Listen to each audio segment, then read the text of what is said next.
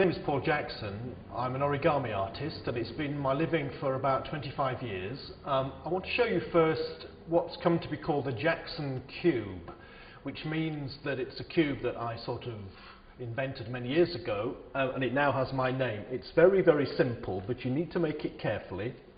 So here's how we do it. It's a square of paper. There are two colours on the two sides. Now you don't need to fold in half, you just need to make a little line at the side. Open it, turn it, do the same on the next edge, just a little line at the side in the middle here. Open it. So you now have two lines on two sides. Use one of them as a reference and fold to the middle. Turn the paper round, do the same again. So the other little pinch, maybe you can't see this on camera, the other little pinch is now in the middle on the left or the right. So use that as a reference in the middle and fold the short side to it, turn it round, and the other short side. And that's all you need to do, except to open it so that they stand upright like two doors. So now you need to make 6 of those, and it's best if you fold them in pairs of colours. So I've got 2 yellows, 2 greens, and 2 sort of pinky red ones. So now they can fit together to make a cube.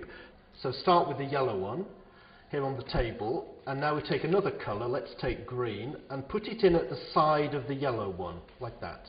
So what you need to remember is symmetry and mirror images. So whatever you do on one side, you do the same on the opposite side. So we have the 1 yellow and 2 green. Now the red, that plugs in at the side, so this is always a bit messy. Okay, they're this side, and now the opposite side as well. It's one side and the opposite. Turn it round so you can see. Plug the tabs in at the side. It's not very strong at this point, and it has a habit of exploding. Like this. Hold it together as best you can, and finally a piece goes on the top. So again, just plug in the tabs at the side.